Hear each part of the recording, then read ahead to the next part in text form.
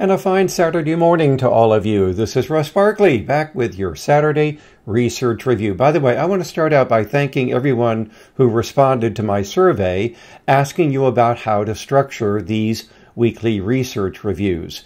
And it turned out to be almost equally divided.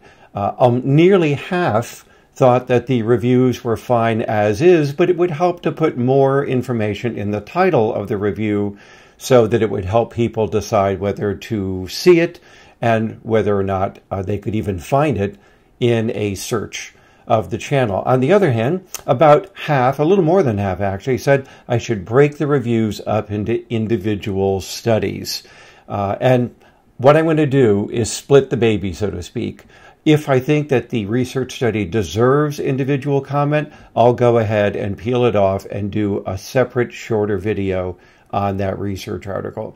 On the other hand, if I think that the research article isn't all that significant, I'll just go ahead and review it on Saturday like I do with the other research reviews. So let's see if we can make everybody happy with these changes. As always, we're going to start with some dad jokes. These come to us from the website keeplaughingforever.com. So here you go. You're going to have to think about some of these, especially this first one. Listen up. A man was recently hospitalized with 6 plastic horses inside of him. The doctor is describing his condition as stable. Think about it. Okay, here's another one. I can always tell if someone is lying just by looking at them.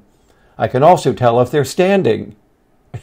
Tricked you on that one. Okay, it's a 5-minute walk from my house to the pub, but it's 35-minute walk from the pub back to my house. The difference is staggering. And finally, here's a pretty good one. You got to think about this one too now. I have a Polish friend who's a sound musician. Oh, and a check 1 2.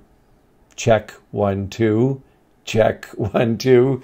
All right, that's enough. We'll have more next week. Onward to our 4 research articles for this week. As always, the links are in the description for this video. First up is a small study that involved 55 adults with ADHD, and half of them were subjected to transcranial direct current stimulation. Now, this is where a very low amount of electrical current is induced, if you will, or transduced through the skull into the brain, and it results in some changes in brain functioning, especially under the area of the skull where it is being transduced. So this has been tried before as a possible treatment for ADHD. I reviewed it earlier. The results are rather inconsistent. I might do another review on it later. There seems to be a meta-analysis out about that, but let's just talk about this study. So we have these adults, and direct current was sent into the left dorsolateral prefrontal cortex. So right here over the left frontal lobe. And they gave the individuals several cognitive tests of attention, inhibition, and so on. They also subjected half of these individuals to sham stimulation, a very important sort of a placebo effect. So what they found is that among those who were diagnosed with ADHD and enrolled in the study and given direct current stimulation, so about 25 individuals were given the stimulation, what did they find? Some improvement in measures of impulse control, but not on any other measures of ADHD symptoms or cognitive functioning. And they found no benefits among the non-ADHD adults in the study that received the stimulation. So it appeared to be only beneficial for the adults with ADHD and only on measures of inhibition. Now let's keep in mind these psychological tests are not correlated with behavior in the real world, so it's kind of hard to say how this would have changed real world functioning. But it is a way of showing that the left prefrontal cortex might have some involvement in impulse control in people with ADHD. We kind of already knew that anyway, but it was an interesting study, I thought, and the results I thought were worth bringing to your attention. So that's our first study, and that appeared over in the journal Clinical Neuropsychiatry. Next up is an article that appeared over in the Journal of Affective Disorders.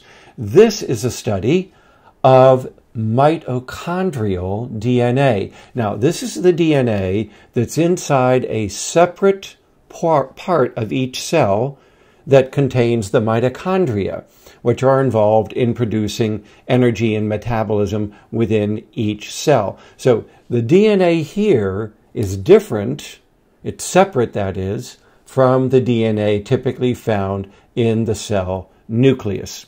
And there's been some interest in looking at whether or not psychiatric disorders might be related to altered genes and their expression in the mitochondria themselves. And that's what this paper is looking at. And they looked at various psychiatric disorders. But what they found is that one gene in mitochondrial DNA, that gene is the RMDN1, if that's of interest to you, that gene was associated with altered risk for ADHD. Depending upon which variant of the gene an individual received, they might have higher or lower risk. Specifically, they found that an increase in one standard deviation in the expression of this gene was associated with a 12% lower risk of ADHD. So that's sort of interesting. At this point, not a lot of work has been done on mitochondrial DNA. I know a lot of people think that ADHD might arise from problems with the metabolism in the body. That's just a hypothesis at the moment. There's very little research to support that idea. This could purely be an association, not a causal link between the two. So we have to be very careful on how we interpret this result. But I thought you might want to know that there is some research going on now on mitochondrial DNA and ADHD. The third paper I want to talk about today is a review and meta-analysis of the relationship between ADHD and atopic dermatitis. This review found 49 studies in the literature that met their inclusion criteria for review and meta-analysis. And the overall results of the analysis showed that among patients that had atopic dermatitis, ADHD was about 34% more likely to occur in conjunction with that condition. Now, the opposite is also true. Among patients with ADHD, they found that there was about a 45% increase in risk of them having atopic dermatitis. So there appears to be a bidirectional relationship between these two, an association, remember, not causation, but it does fit with a number of earlier findings from individual studies of such a relationship. Being a meta-analysis, of course, the results of the study seem to be more robust than we would see in an individual study. They did some subgroup analyses and found that the risk of ADHD among those with severe atopic dermatitis was 2.5 times greater. So suggesting that the more severe the dermatitis, the greater the odds of having ADHD with it. Also, they found that those individuals had other allergic conditions, multiple allergic conditions, and were also more likely to have sleeping difficulties. So looks like there's a constellation of things that may go along with that autoimmune disorder of atopic dermatitis that might link up with ADHD. So again, interesting paper there. I thought you ought to know about that finding as well. Last up is going to be a very large study done in the US on prescription stimulant use, misuse, and abuse disorder in adults between 18 and 64. And the study is, this particular paper is examining all of those adults who are recorded as taking prescription stimulants. We assume that they're taking them for ADHD, though keep in mind stimulants are sometimes given for other purposes, such as narcolepsy. What did they find in this study, which, by the way, was published over at JAMA Psychiatry? They found, first of all, that the 83,762 adults that were sampled in the study, they found that among those that were using prescription stimulants, about 25% of them reported misusing a stimulant. So now misuse could simply be something like taking a dose additional to what is prescribed for you. It could be taking it at a different time than what is prescribed for you. It doesn't imply abuse, just that the drug is being used beyond what it was prescribed to do. More importantly, 9% of those on prescription stimulants were abusing the stimulant. They qualified for a stimulant use disorder. And of those, the vast majority were using stimulants. Keep in mind, about 3/4 of those who had a substance use disorder, about 3/4 of those were misusing their own prescribed stimulant. But another 10% or so were abusing other stimulants as well that weren't prescribed to them.